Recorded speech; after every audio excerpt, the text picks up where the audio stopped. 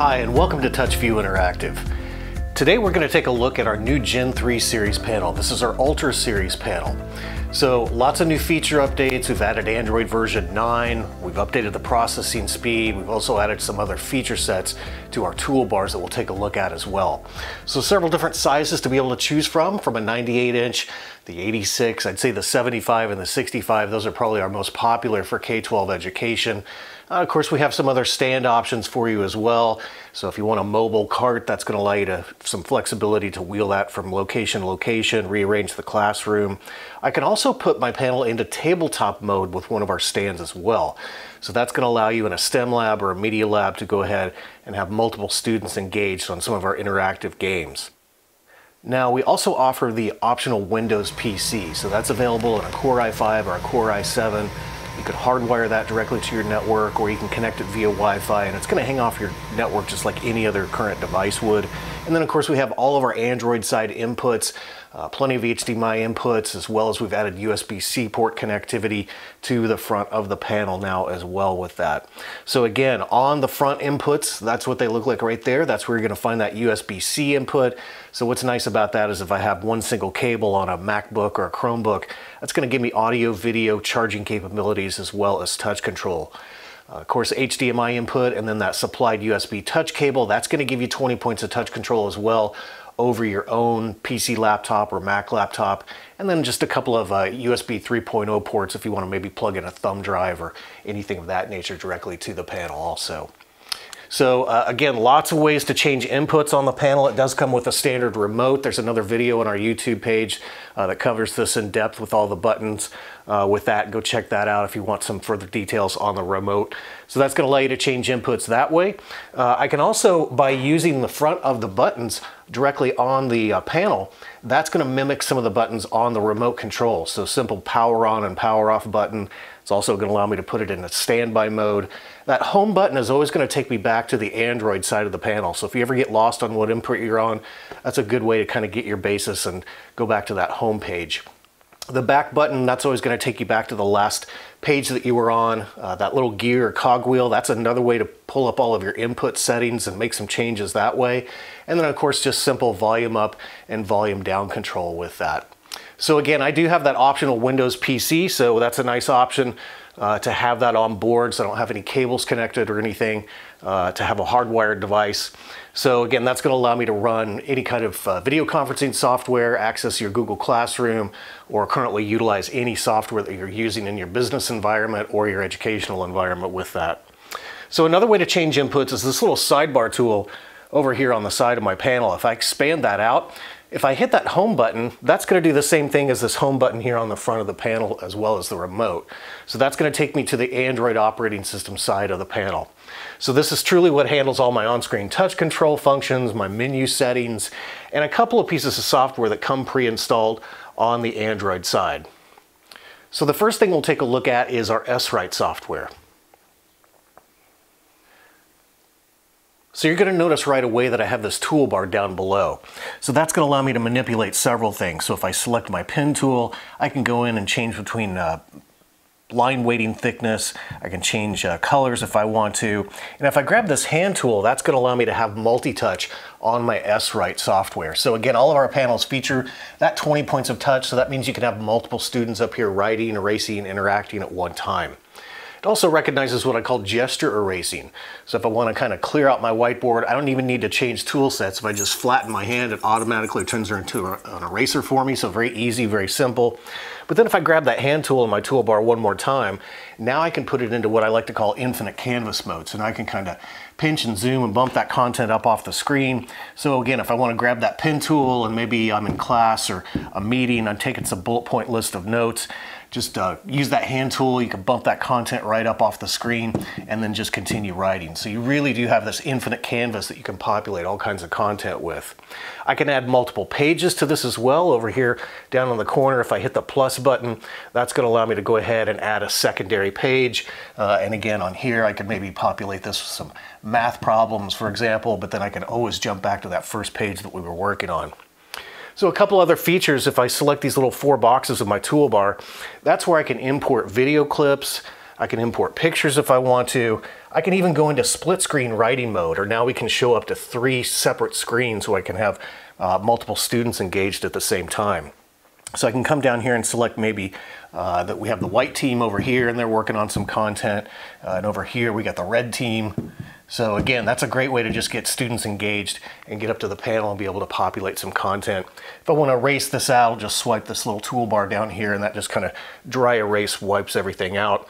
And then down on the corner, if I want to exit out of the split screen mode, if I just choose the little circle with the arrow, that's going to allow me to say, yeah, I want to go ahead and exit out of that and go back to my whiteboarding. A few other things I can do is I can always add any kind of random shapes or patterns along with that. And I can go in and change background settings. So maybe I want to select a different color, or better yet, maybe I want to add a template that we give you some pre-built templates in here. So again, you can pick any of that kind of content, and you can also add your own templates as well. Just simply load those to a thumb drive or copy those over to the Android side of the panel and be able to set those as a background for it as well. So there's a few ways to be able to save your content. One way to do that is if I select this little QR code, that's going to export that out as an image file. So now I can scan that with my tablet or my mobile device phone and be able to grab all that whiteboarding content instantly onto my device and take it with me. If I select this little hamburger menu here down on my left toolbar, that's going to allow me to go in and maybe save that. I can save it directly back to a thumb drive if I want to, or directly to the Android side of the panel. If I can select interactive whiteboard file, so that's going to allow me to edit this file later if I want to, flatten PDF image, or just a PNG file. Another way I like to save content is by tying this directly to my cloud storage. So if I go in and maybe give this a custom file name if I wanted to, and again, I can select either an interactive whiteboard or just a flattened PNG image, and that's going to allow me now to sync that directly to my Google Drive or Microsoft OneDrive account so I can save that content and share it back as well. So lots of flexibility, really just meant to jump in, take some quick notes, and be able to save and share that content off. So if I hit the back arrow here, that's one way to just go ahead and say, nah, I don't want to save, I'm just going to exit back to the Android home screen. Another nice feature built into the Touchview panel is going to be our eShare wireless screen sharing. So this is going to allow you to show up to 9 devices on the screen at any one time, and I can actually have up to 50 student devices connected at one time if I choose to. So this works for any operating system. So it doesn't matter if I'm a PC user, a Mac user, maybe I want to screen share my iPad, my iPhone, and also Chromebooks are supported with this. So pretty easy to get connected. We've actually put a built-in user guide directly in with the software. Now I do recommend that you install the eShare app. You can find that at eshare.app. And that's going to allow you to download our Sender application. It's going to give you a little more flexibility on some of the features of that. Now this is also meant to be an in-network solution. So again, my device needs to be connected to the same network that my panel is connected on. So for example, here in my studio, I'll grab my laptop. I have that eShare app that's installed on my laptop here, and I'm just going to go ahead and connect.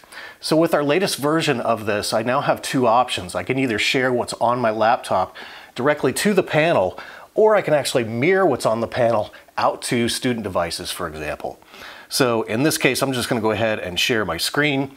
Now I'm running this in what we call acceptance or permissions mode. So that's going to allow the teacher to either accept or reject a student casting their device directly to the panel. So now I'm wirelessly screen sharing my laptop directly to the panel. But what's great about this is not only do I have that wireless screen sharing, but I also have the ability to go ahead and have touch control capability over my device as well. So that's a great way to pull up any existing lesson plan that you want, screen share it directly to the panel, and have that full touch control capability with that. I have a pretty robust network here, so that's even going to allow me to play YouTube videos if I want, not getting any audio sync or lag with the video, and I can even take it full screen if I choose to. And audio is also going to follow from your PC or your Mac laptop with that. So that's a great option to be able to go ahead and screen share any type of device and pull up your existing content. As a matter of fact, if I go ahead and pull up my tablet here, that's going to allow me to go ahead and screen share another device. So I'll just go ahead and say I want to allow my tablet. And now I can say that I want to go ahead and share that. And you'll see how it goes into a split screen mode there. So very easy to select each one of these. So if I want to take this full screen and focus on my tablet, for example, pull up a web page, I can do that, and then minimize that back down again and then say, hey, I want to go back over here and focus on my laptop. So another great option if I expand my toolbar is maybe while I'm screen sharing my laptop, I want to grab that pen annotation tool so I can highlight and mark up any kind of content. So you'll see down here in the lower bottom of my screen, that's going to allow me to go in and change my marker thickness, and again I can change color with that. So now while I'm screen sharing my laptop, now I can mark up and annotate and highlight any kind of content that I want to, and I'm still going to get that multi-touch capability with that. It's also going to recognize that gesture erasing just the same way that we looked at before, and I can have a couple of options to save that off. So again, I can select that QR code if I want to and go ahead and export that out that way, or I can just go ahead and save it back directly to, again, a thumb drive or back to my Android side of the panel. To simply exit out of that annotation overlay, again, select that circle with the arrow, and that's going to allow you to go ahead and clear out your markups with that. So again, you can have up to 9 devices showing on the screen at any one time. Doesn't matter what type of operating system device it is with our wireless screen sharing software. So I go ahead and head back to the home page. That's going to go ahead and disconnect me and take me back to the Android home page again. A few other features that we've added on this side toolbar. Now again, this toolbar is always going to be there and available to you. It doesn't matter what input you're on, or if I have my device plugged in and hardwired, if I'm on the Android side of the panel, you're always going to have that toolbar there. So we already know what the home button does, takes us over to the Android side, but if I select that little computer monitor right there, that's another way how I can access my different inputs of the panel. So again, you're going to have to be able to preview your sources if you want to. So if I have multiple devices plugged in, I can go in and preview any of those sources that I have with that. So that's a nice feature that we've upgraded. I can also go in and again select this 4-square menu. That's going to bring up some utilities.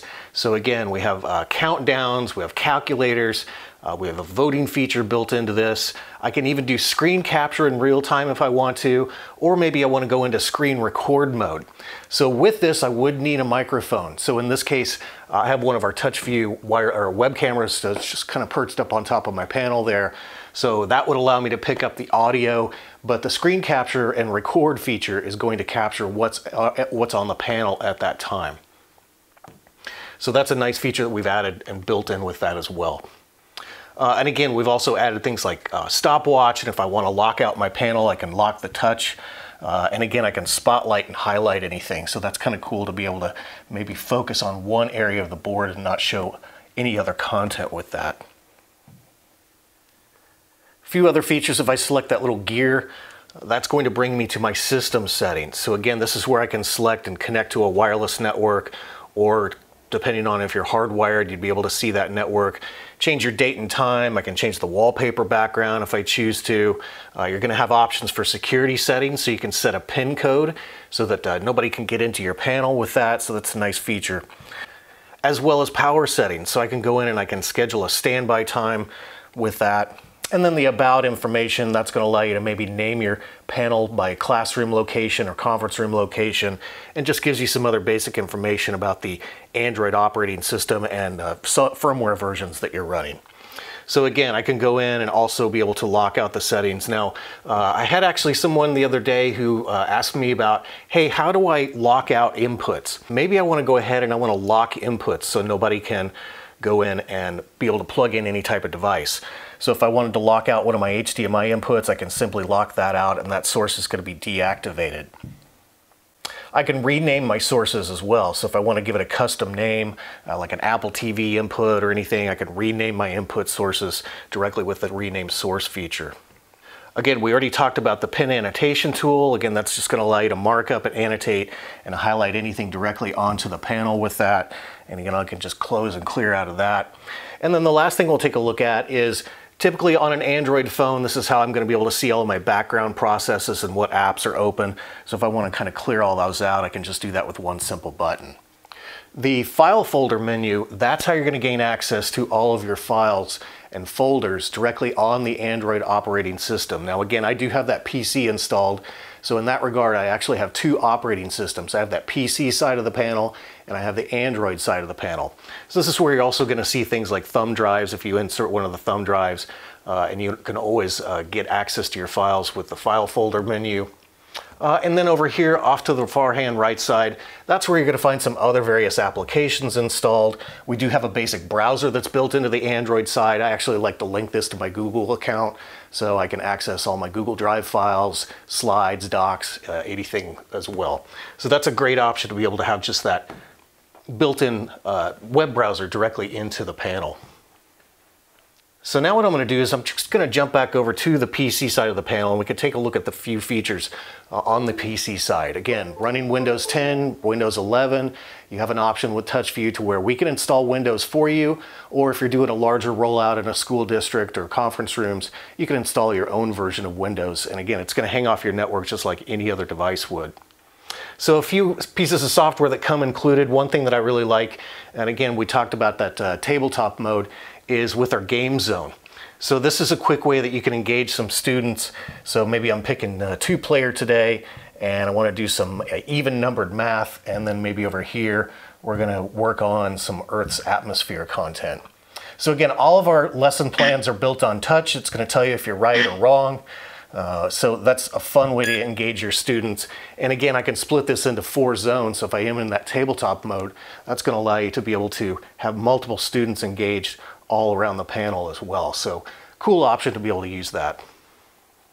Another piece of software that comes included with your Touchview panel, again, there's no subscription fees. It is in perpetuity as long as you own the panel, so you're not going to have to budget for any annual licenses or anything, is our Mimio Connect software. So this is purely a web-based solution. So I can be on any device. It doesn't matter if I'm on a Chromebook, a PC, a Mac, my tablet. As long as I can launch a browser, I can gain access to my content with this.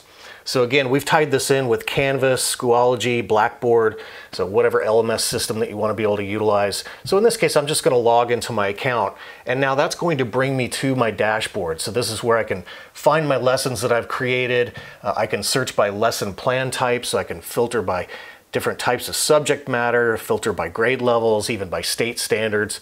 And you can see that we have thousands of lessons that are available online, where you can go in and just use it as is, or you can edit any of these lesson plans as well. So maybe in this case, I want to go ahead and just do a quick teach lesson. So I can import my class rosters if I want to, but in this case, I'm just going to say, no, I just want to teach in class. I do have the ability also to do a conference call or a webinar where I'll bring my students in. So if I have students that are remote learning, this is a great option. And now I can just go ahead and say I want to present. And that's going to bring up that 6-digit code. So if students just go to that web address, mimioconnect.com, type in that 6-digit code, and then that's going to allow them to join you, whether they're in the classroom or in a distance learning situation. So I'll close out of that. Now that's going to bring me into just a basic whiteboard here. So you're going to see your participants over on the far right hand side. You can always minimize that back down. But again, same whiteboarding features where I can go and change my pen and brush and line weighting thickness if I want to. And maybe today, let's say we're going to talk about planets in class. So I can also go in and not only use it as a whiteboard, but I can import text if I want to. I can also add YouTube media, all kinds of images, web links. I can link it to my OneDrive or my Google Drive if I want to. So maybe today in class, we're just going to pull up some images about planets. And that's going to allow me to do a filtered search for any kind of images. So now if I select a few of these, I can just drop those directly into my interactive canvas.